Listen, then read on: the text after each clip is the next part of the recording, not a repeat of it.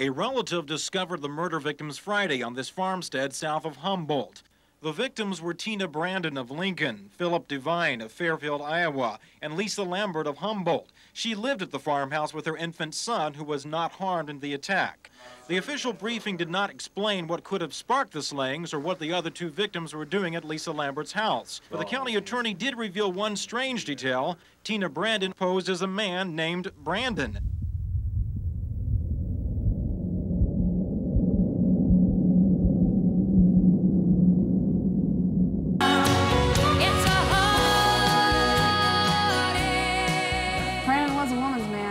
Every woman's dream.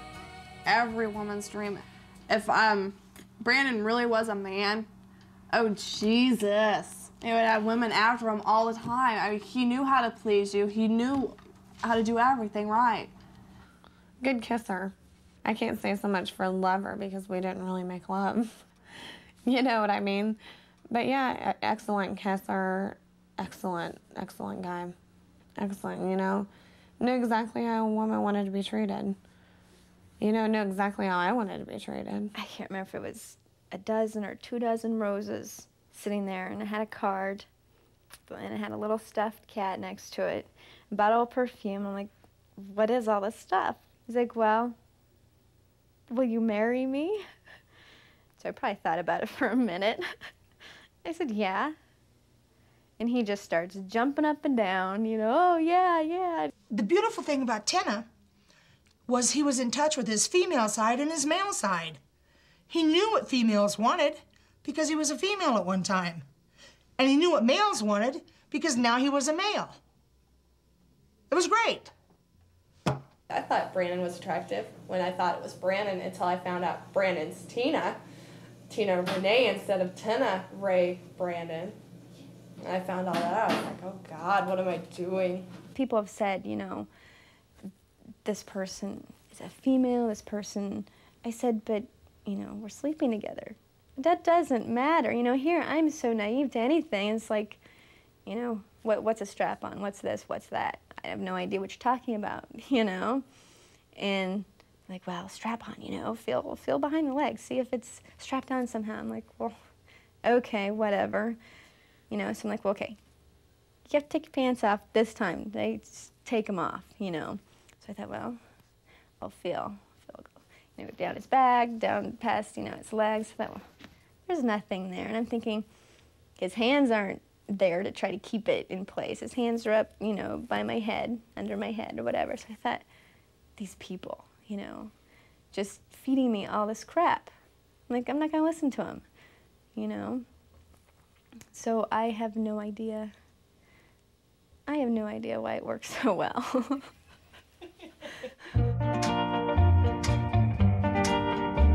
Hi, tiger.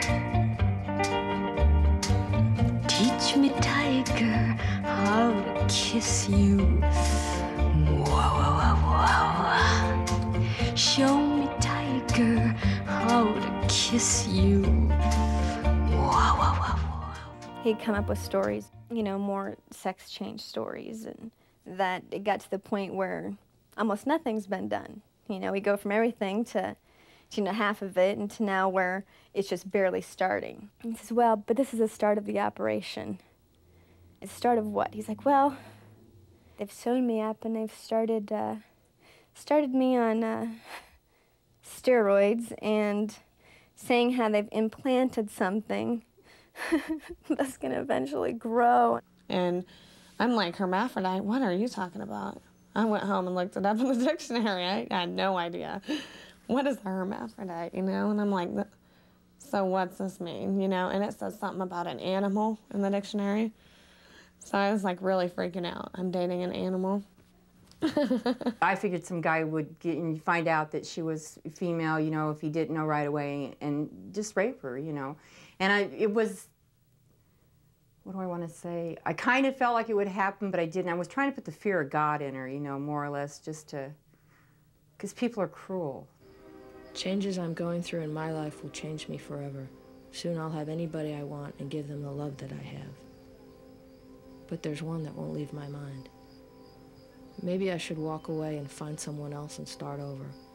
knowing the mistakes I've made, and make them change. I still love her so, but I should let her go.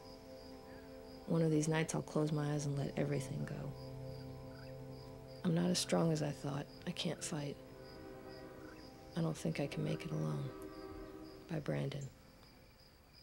I think he had in his head that he was going to get a sex change or something, and he just wanted everybody to know him as always being a man. This is a man, you know, or whatever, you know.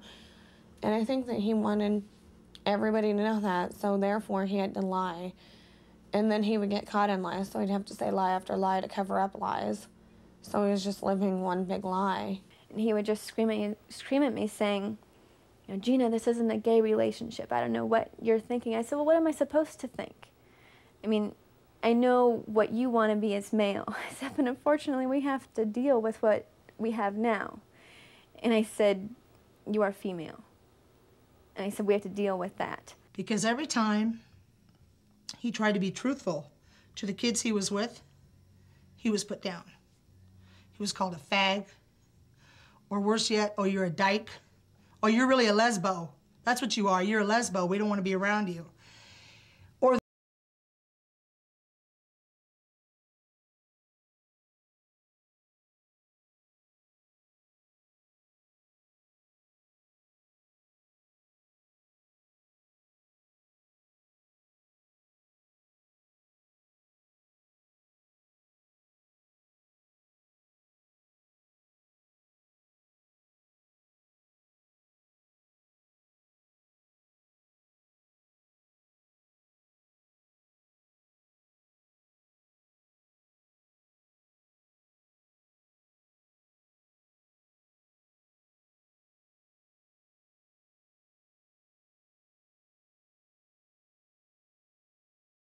looked at it like it was stealing, he was doing it to help somebody. But it always got him in trouble. The funniest thing was he had bought me an engagement ring set on that card. It was the actual gold band with the other ring being the diamond solitaire. You know, at this time I've already figured out this is my card. He's like, well, I bought this for you. I said, with what? Well, with my money. And I said, you did no such thing. I said, you're giving me a ring that I just bought myself. You know, am I right? And so we'd argued and fought over that, and I said, take the ring. I just throw it at him. I don't want it. I do not want it. I said, tell you what, right now, you know, engagement's off. It is off. And then single girls, straight girls would be, oh, I was making out with a girl? Oh. And then the phone calls and the harassment would start. And that's what Teena finally left, because too many people found out that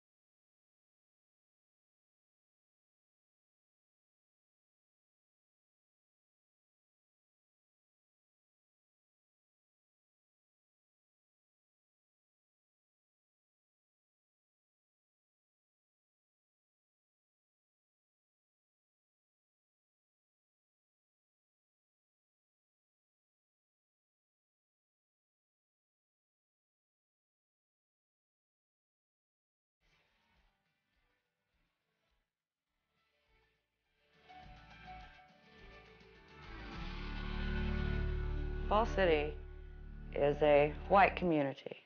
We may have had one or two families in here that were black, but as far as having gay people come in, you know, Fall City would, I'm sure, you know, escort them out of town.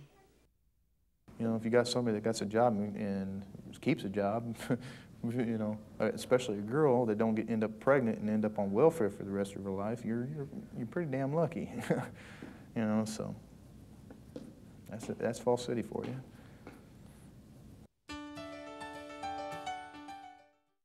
Brandon was a very polite person. Brandon didn't talk bad about anybody, and he was very considerate to my daughter, Lana, and he was very clean. You know, I liked him. He was very appealing for a young man. They're both smiling. Brandon's looking. That's his typical face right there. His face that I've seen all the time. He's shaved. He would like sit like a man, and he would, you know, talk about women, like pretty women on TV. His favorite woman he thought was really beautiful was Cher. He thought she was gorgeous. I mean, that was the woman to him. I don't know, he'd sit around and talk about cars, just like men do. It gets really boring. Men talk about cars. Oh, we went out drinking together. We talked about women. We'd ride around and say, ooh, what about that one? What about that one there, you know? You know, just guy talk. The wool was pulled over a number of people's eyes, you know, and she was done it well. And one thing I noticed, all the girls saying that she knew how to treat a girl. He knew how to treat a girl. I did. It was really nice being treated like a lady instead of just like nothing, like dirt. It was different. It was nice, though, it was.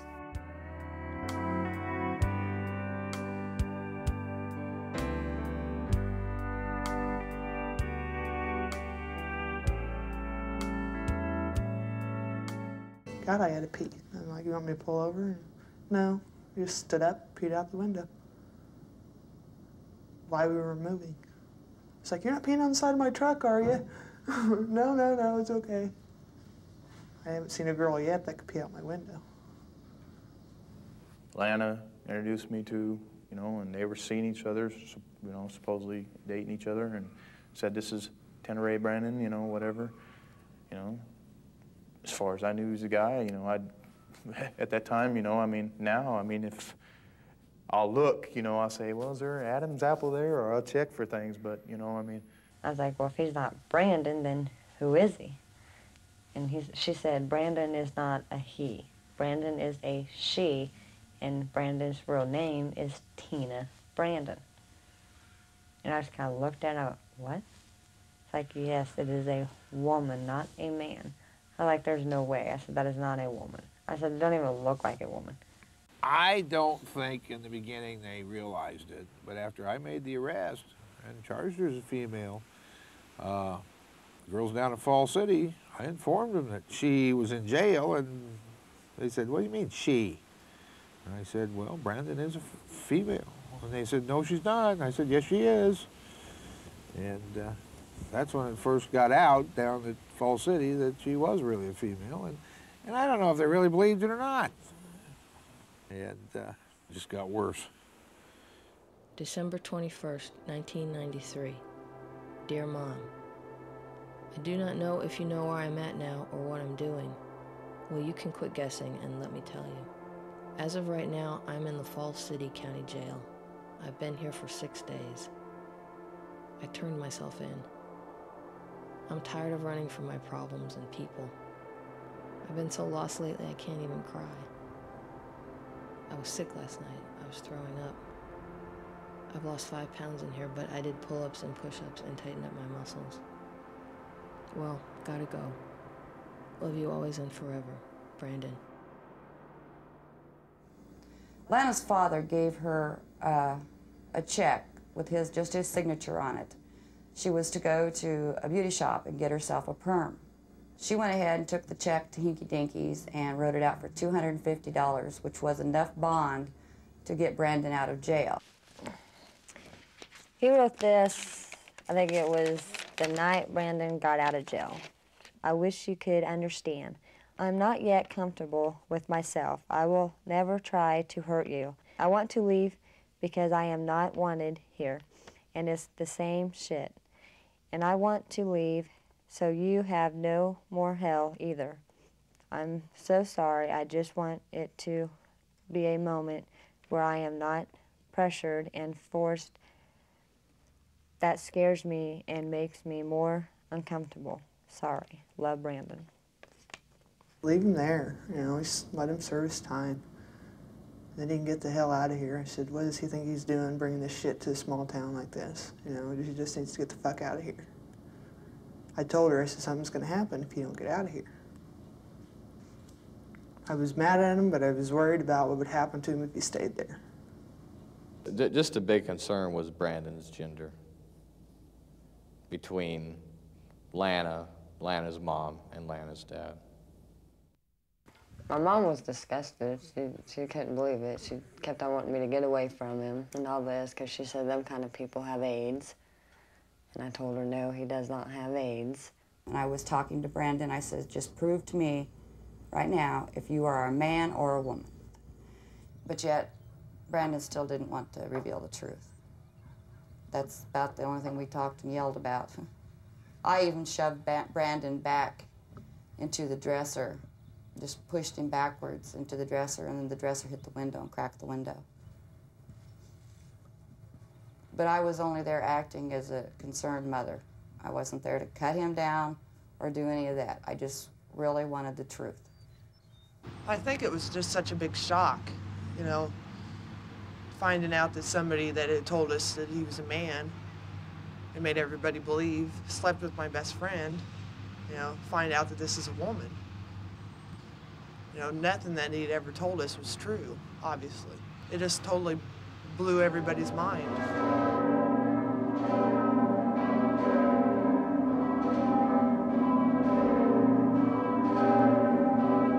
Well, Tom grabbed Brandon. Tom had his arms under Brandon like this, was holding him like this, with his arms like this, and then John undid his pants and pulled him down to his ankles. Tom held your arms. Which way was he standing? Beside you, behind you, or what? How'd he hold you? Arms up. And then he took and John undone your pants, right? He pulled your pants down how far? Past your knees. How far did he pull your underpants down? And what'd you have in your underpants? Nothing in your underpants? Well, he's talking about earlier I had socks, but not when he pulled the pants down, didn't he? You didn't have socks. Do you run around once in a while with a sock in your pants to make you look like a boy? Yeah. All right, so after he pulled your pants down, he seen you as a girl, what'd he do? Did he fonder you any? He didn't fonder you any, huh? Doesn't that kind of amaze you? After he pulled your pants down, he'd been wanting to take you to bed, and you told him no, that you was a boy and he couldn't do that. Doesn't that kind of get your attention somehow, that he would have put his hands in your pants and played with you a little bit? Huh? I don't know why he did. I can't believe that if he pulled your pants down and you're a female, that he didn't stick his hands in you, or his finger in you. I didn't. I can't believe he didn't. Tom's pulling down her pants, and he put his finger up there and said, oh, this, you know, there's something, you know, there ain't nothing there. She's a girl, you know. And I said, well, I saw something. You know, I looked at Brandon, and I said, what was it I saw? You know, just playing it off, you know. And I asked Brandon, I said, Brandon, they say my mom just went over the house and she wants me to come home. But I can come back. She just wants to talk to me. I said, is it okay? I said, if you don't want me to go, I won't go. I will stay here with you. And he said, that's okay, just go, but don't leave me. Come back. I said, I will be back. I said, is it okay if Tom stays in here with you? And he said, yeah, that's fine, because Tom hasn't really done anything to him except for, you know, the pantsing. But I don't think he was scared of Tom. I think it was more John. And so I left, and Tom stayed there with him. Tom looked at me and he goes, John, I need to talk to you. I said, okay, walk in the bathroom. Walked in the bathroom, and John turned around and held the door, and Tom hit me once. I fell in the tub. Stood back up and hit me again.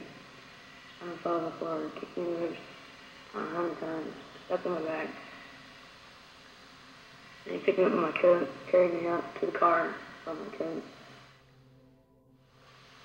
When I got in the back seat, just when I knew something was going to happen, I asked him why. I did beg with him, I did plead. Tom told me, he goes, you need to make it easy or you make it hard. And he goes, after he said that, he said, you need to beat the shit out of me and then have it happen anyway. Have what happened? Well, yeah. I mean, you guys can sit there and shake your fucking heads no, but I told you. I told both of you. Well, not both of you, because I don't think I talked to you on the phone. But Susan, I told you on the phone there's going to be some things I cannot answer because they could endanger or whatever my appeal process. He wasn't even on top of her yet, you know. He was doing something with getting something out of a coat and stuff, which I found out later was a rubber, you know, and then, you know, a little bit later he was out of the car and he came to me, you know, and said, well, you know, you want to go back there and stuff like that, you know. And I went back, you know, it was stupid, and I went back, you know, but I didn't have sex with her, you know. I went back there and I tried, but I couldn't keep it up, too drunk, thinking of my fiance at the time too much, and couldn't get it up. So when they got ready to poke you, how was you positioned in the back seat? On my back. You was on your back. What did they try to start you in first half? I was on it. They tried sticking your vagina, and you say you've never had sex before, is that correct? Right. And which one tried doing this first? Tom. And Tom couldn't get it in you? Huh? He said he couldn't, but it's hard. He said he couldn't get you. He said he couldn't get it in. Well, I know it hurts. I don't tell the difference. What area is going to hurt? I did ejaculate in the rubber because of the going up and down and the rubbing, you know, when I did get it up, trying to proceed to put it, you know, have sex with her. But every time it go down, and because of that, you know, I, you know, ejaculated. And I said, fuck it, and got up, you know. The first one was Tom, is that correct? That's right. Then Tom got out, and what did he do? Got in the passenger seat. But Then what happened? John got out of the driver's side and walked around to the passenger side in the back seat. And then when John got in the back seat, what did he do? He didn't do anything that Tom did. All right. After he got his pants down, he got a spread of you, or had you spread out, and he got a spread of you then what happened? Then he stayed. Got out of the car and got back to the driver's side. Well, let's back up here for a second. First of all, you didn't say anything about him getting it up. Did he have a hard-on when he got back there, or what? I don't know. I didn't look. He didn't look. Did he take a little time working it up, or what? Did you work it up for him? No, I didn't. You didn't work it up for him. No. Then do you think he had it worked up on his own, or what? I guess so. I don't know. And you've never had any sex before? No. How old are you? 21. And if you're 21, you think he'd have trouble getting it in? You know, she was very, very quiet. She didn't say nothing. You know, she said ouch a few times, you know. That's it, you know. My opened door and it was Brandon. I mean, he was out of breath, he was cold, he had a big old fat lip. I mean, it was bloody and yucky, and he had no shoes on, no shoes at all. He had one shirt on, and he usually wears two. He wears a t-shirt and a shirt over it. And the only shirt he has on was the shirt he wears over the t-shirt. And his pants were all dirty, and he couldn't hardly breathe. And I asked him what happened, and that's when he said, you know, they beat the shit out of me. I said, who? And he said, Tom. And then later on, after I think it got easier for him, he said Tom beat the shit out of him and John raped him. And he said, well, they both raped me, but Tom is the only one that beat the shit out of me. Brandon did not want to turn it into the cops or anything. And I told Brandon, I says, I don't care, you know, what you do with your life or what you want to be is your business. I don't care. I says, but nobody, Brandon, nobody deserves to be raped. Well, I didn't, not raped, but kidnapped and taken out there and beaten. Because I didn't know at that time that Brandon was actually raped. No, what I'm saying is that I think you misunderstood my question. Did they do it one time to you, and then the other guy do one time and quit? Or did one guy do it, then the other guy do it, and then the other guy come back and do it again, and the other guy come back and do it again? They each did it once. They each did it once. You want to file charges against these guys? Yeah. You want to sign a complaint against them? Yeah. Will you testify in court against them? Yes, sir. I confronted them, and I told them what Brandon's accusations were, and they were trying to tell me it was a bunch of bull.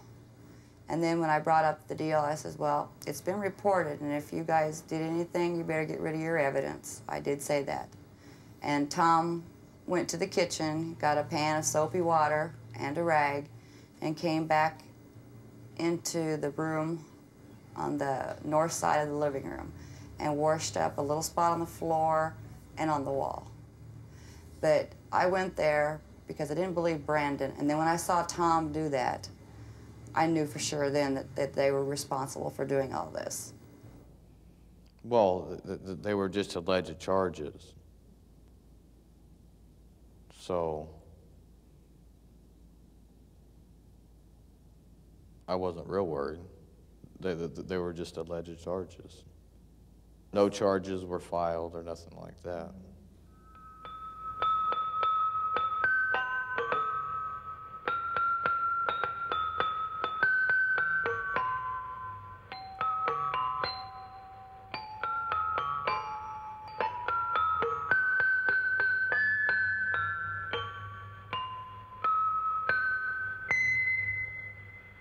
Because I knew that if I took the polygraph, that they would know that Tom had went back there and had sex, and that I went back there and tried to have sex, you know.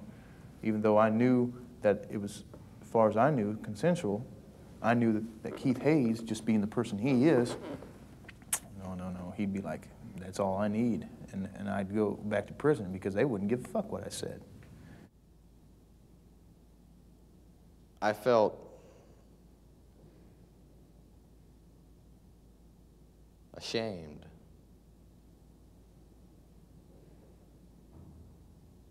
I felt ashamed that someone would make alleged charges against me that I had participated in a rape.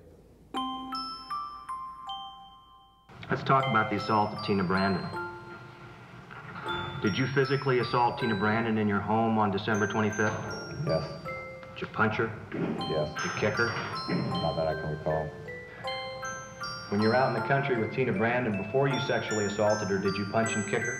Yes. Did you beat her about the face? Excuse me, I did not kick her. I'm sorry. Did you beat her about the face? I punched her, yes. Did you then sexually assault her? Yes. Did you then beat her after you had sexually assaulted her? I kneed her, yes. Why did you hit her? Because I was upset. Oh, I see. You just sexually assaulted her, raped her, and you were upset. So then you kneed her in the stomach and threw her to the ground. Yes. You have a person that first says she's a boy, then turns out to be a girl, who has you know, done some forgeries of their friends' checkbooks and stuff, and have been in trouble with the law before. And then all of a sudden comes up and says, this guy and this guy raped me. Well, if we did that in society, we'd have a lot of men locked up. Why do you run around with girls instead of guys being you a girl yourself? Why do you run around with girls instead of guys being you're a girl yourself? Why do you make girls think you're a guy?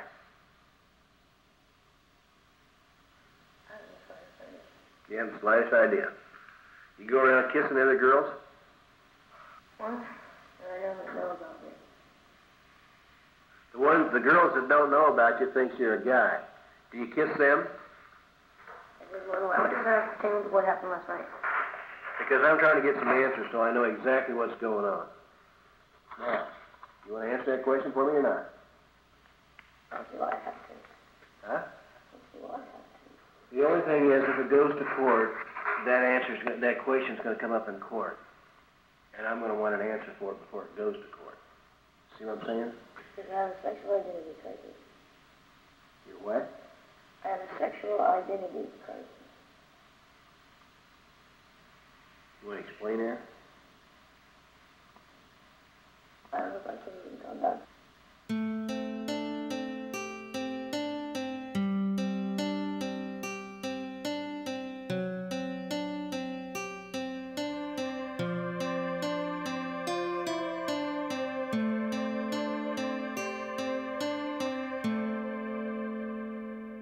I don't think anybody really cared about her. They just wanted her out, away. I particularly didn't care what happened to her at that point. I was pretty mad at her myself. I didn't want her to be beat. If I'd been there, I'd have stopped that. But I wanted her to go back to Lincoln. I wanted her away. And she seemed so different after the rape. I mean, it was almost like they'd already killed everything that was, you know, happy, and she was just really different. There was just something different in her voice and stuff. I mean, that's got to be really traumatic to go through. I can't even imagine.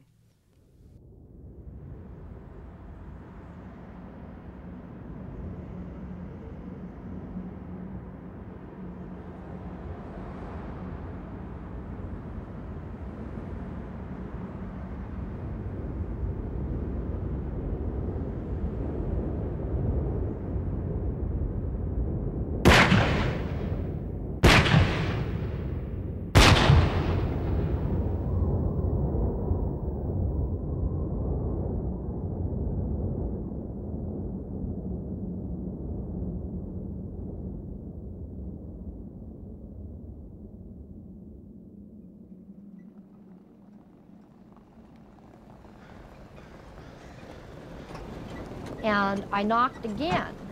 And when I knocked the second time, I said, I could hear Tanner. I could hear the baby crying then in the background. And I thought, well, that's strange that she's not getting up to take care of the baby. I knocked 2 or 3 times. And then I decided I'm just going on in.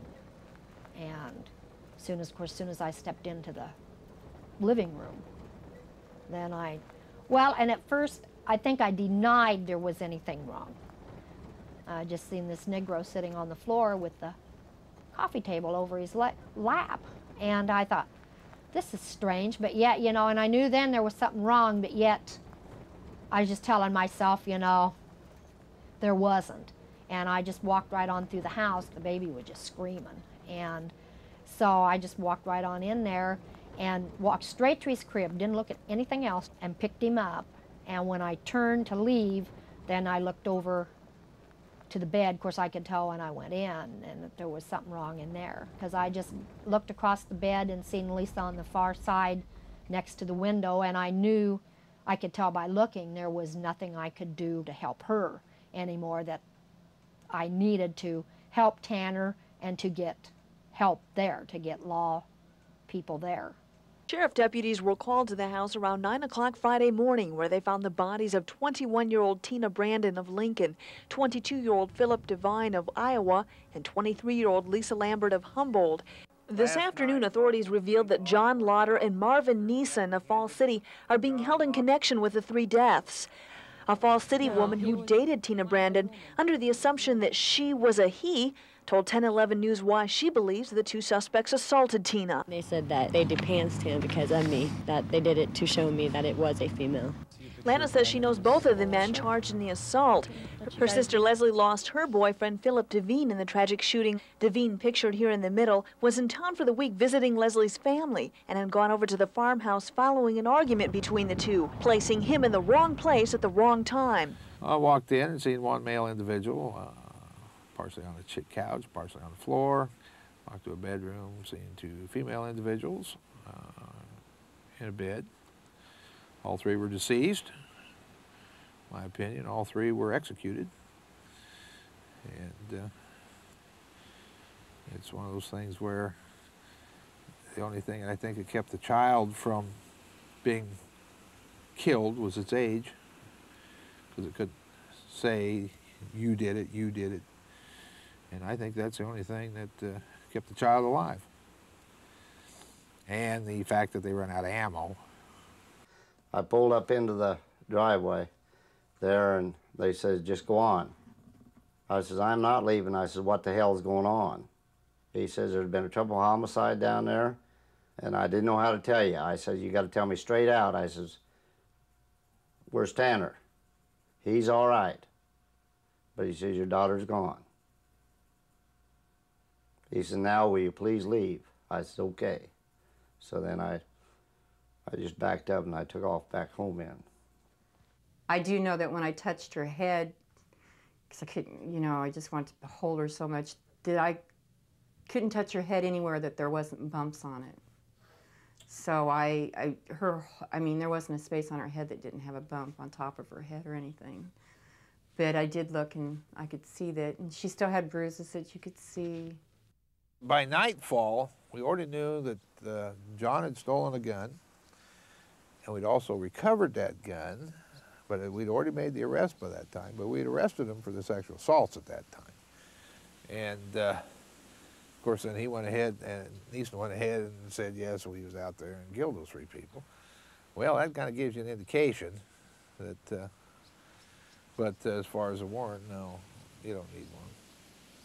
They did good. But the county attorney says that officials continued to move forward with their investigation into the alleged rape and kidnapping of Teena Brandon, despite inconsistencies in her story. The people responsible for these homicides is not the sheriff's department or the police department. It's the defendants that are in court today. If convicted on the 3 counts of first-degree murder, both John Lauder and Tom Neeson could face the death penalty. I was just a baby, my mama told me, sir, always be a good boy, don't ever play with guns. But I shot a man in Reno just to watch him die. When I hear that lonesome whistle, I hang my head and I cry.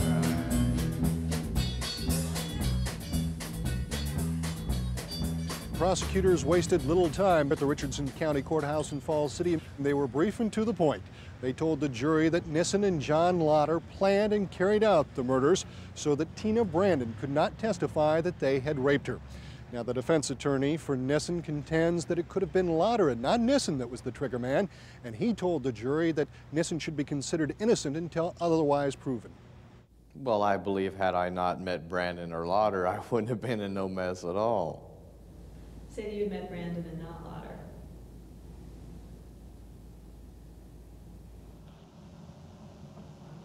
At that point, I asked John Lauder for the knife. Why did you want the knife? To stab Teena Brandon. Why were you looking to stab her at that time? Make sure she was dead. Did you have some impression that she wasn't yet dead? Yes, she was twitching. Can you tell me what you did to ensure that she was dead? I took the knife out of John Lauder's hand and grabbed Teena Brandon and pulled her towards me at the same time of pushing the knife towards her, and I stabbed her.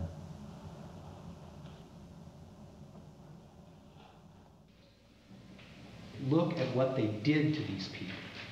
The gun to Teena Brandon's chin was so close that the powder burned. And then, of course, she stabbed. These are executions. These are assassinations. And they tell you a lot about the intent of the people when they walked in that door. These aren't wild shots that happen to hit someone or spraying bullets around a place. These are calculated executions. Lisa Lambert fared no better. The last sight in Lisa Lambert's life was seen in Exhibit 105, close enough to her eye that the powder also burned her eye. That was the last thing Lisa Lambert saw. Executions. That's the only way to describe these killings. And then Philip Devine. If you can imagine the terror of sitting in that other room, listening to 2 people die, and know, he had to know, he was next. And this defendant herds Philip Devine into the living room, and then he too gets a bullet to the head, and as well as one to the base of the neck.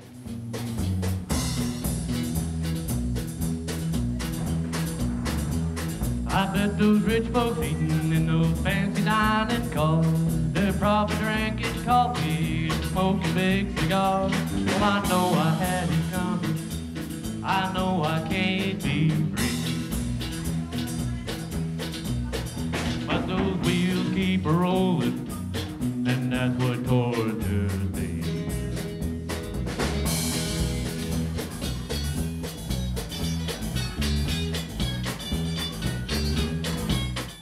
Verbal. I'm more of a verbal person, you know. I'll tell somebody, hey, fuck, you know, blah, blah, blah, and, you know, even say, you know what, sometimes I'll kill you. I mean, I don't know, in my lifetime I probably said I killed you probably 1,000,000 times. But did I carry it out? No, you know. That's the whole fact, you know. There's knowing that it's, you know, what you're saying is one thing, but doing the other thing. And I know the difference between both, you know. And I'm not, just because I say something, I ain't gonna carry it out. If I did, there'd be a lot of people, there'd be a lot of people dead. That's, you know.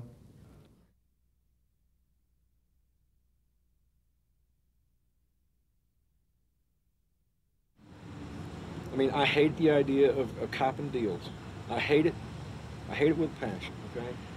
But I also know that in order to get the bigger fish, you sometimes have to do it, as distasteful as it may be. And the only way we were going to get Neeson to squeal like the pig he is to offer him a deal and spare his tail from the chair. And Neeson was a coward. We knew that, and that's how we played him. We played him for the gutless coward that he is, and he sang like a canary. What took place at that point? I moved away from the bed a little bit, and John Lauder raised his arm and shot Lisa Lambert. Did you see on which part of her anatomy she was shot? Yes. Where? In the stomach area. And what was her reaction as she was shot? She jumped and screamed. Where was the baby? Sitting right next to her. Can you describe what happened next, please? I saw John Lauder raise his hand with the pistol in his hand, and the pistol fired, and Lisa Lambert was hit. Did you see where? Yes. Where was that? In her eye. What was done with Philip at that point? I told Philip to sit down. And what happened at that time? John Lauder raised the pistol. Did the pistol fire? Yes. It looked like it hit Phil. Why do you say it looked like it hit him? What did you notice? He slumped back into the couch. Was there a second shot fired at that time? Yes. By whom? By John Lauder. And where did it strike, if you know? It appeared to hit Phil.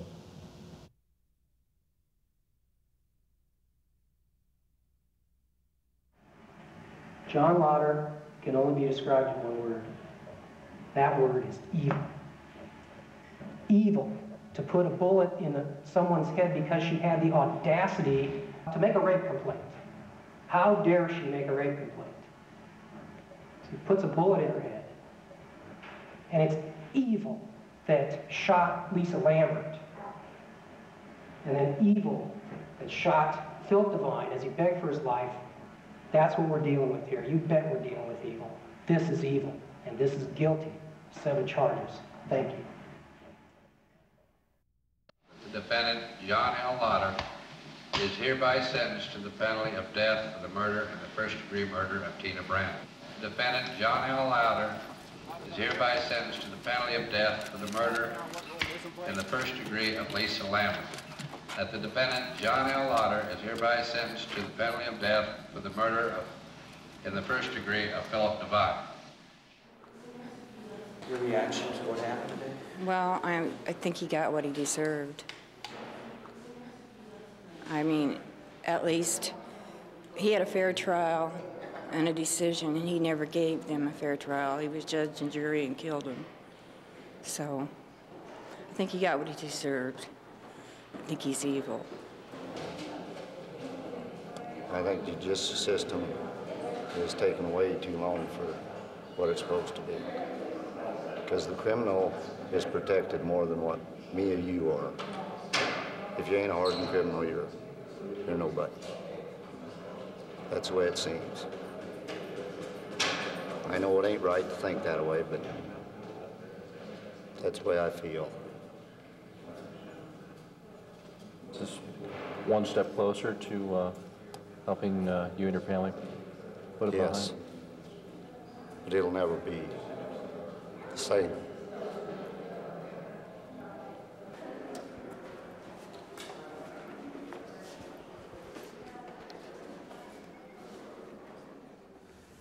You know, you think back to the little house south of Humboldt, and the 3 people that died in there some night. Think of the fear and that was going on that night to those 3 people. Well, you're watching your friend getting killed, you know, and know you're next. What's that like? And you got a baby right there, and you're afraid the baby's going to die. What kind of fear is that? You know. But yet, way down the road somewhere, there's always a chance they could get off on some judge's decision that we did something wrong. But in my opinion, we did nothing wrong.